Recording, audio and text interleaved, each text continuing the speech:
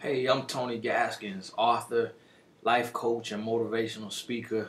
I wanted to share with you um, Mr. Latham. What an awesome guy, what he's doing just to bring laughs and at the same time bring some inspiration, for the young people.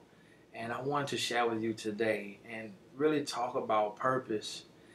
Myself, I'm 28 years old. I've been able to change my life, and it's been a blessing, and become, a life coach and a speaker and an author. And the thing about it is those gifts that I live today have always been in me, but I didn't tap in early enough because I wanted to try and fit in with what the world said I had to be, which was something in entertainment or an athlete. And so I denied my natural gifts, the things that came natural. I found out in the fourth grade that I could write, that I was a writer, and I had a gift, a way with words.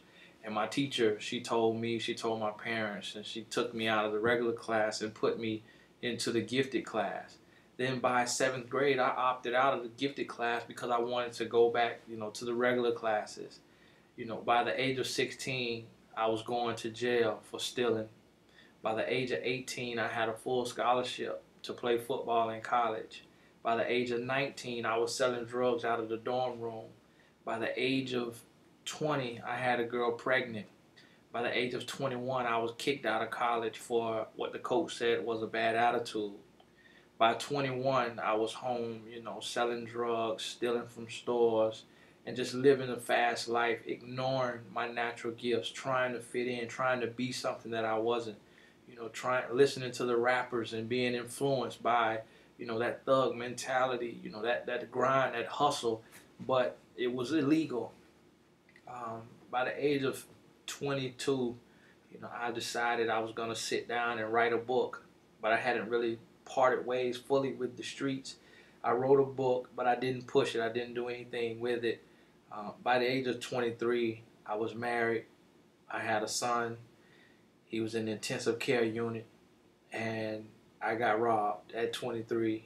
And that sent a message to me because I was playing in the streets, selling drugs, and then in that process, one of some other drug dealers or just kind of goons, whatever you want to call it, they robbed me.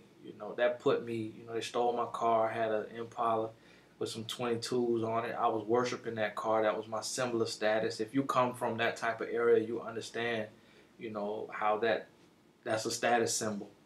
And I was robbed. And here I was, 23. Now I'm $30,000 in the hole, without transportation, and I have a wife and I have a child, you know. And I decided then, June 16th, 2007, that I was going to tap into my gifts and use my gifts and let my gifts begin to change my life. Um, that was 23. I made a goal that in 2 years I would be on Oprah telling my story. And I had a crazy story. Almost 2 years to the day, I was 25 years old and I was sitting on Oprah, telling my story. It was of me being a toxic boyfriend, but that was what birthed my book, that experience in a very toxic, abusive relationship. The next day, Tyra Banks called me, and I went on Tyra Banks to, with my book in hand, and showed my book to the world, at 25 years old. And after that, the rest is history. The key is, the message is, the moral of the story is that the earlier that you can accept your natural gifts and tap into your gifts and give your gifts a purpose, give your gifts a purpose to make the world a better place, the earlier you can do that, the better off you are.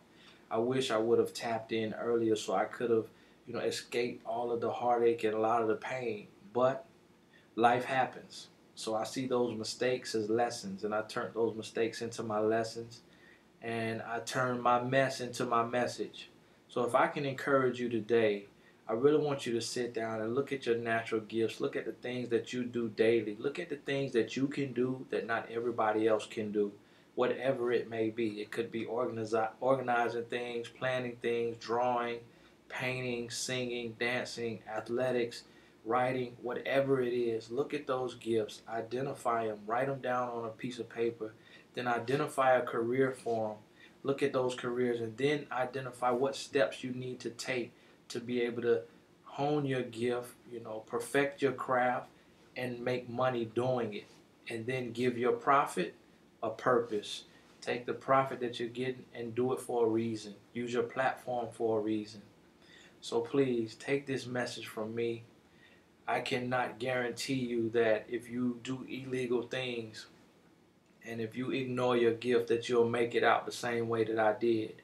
Not all of us have the same story. Not all of us have the same grace or favor, you know, and I don't know what could happen. So please don't take the excuse and say, well, he made it out. I can continue to do this or do that and I'll be okay by the time I'm 28, because none of our tomorrows is guaranteed. So start today. Look within yourself. Identify your gifts. Write the vision. Make a plan and stick to it.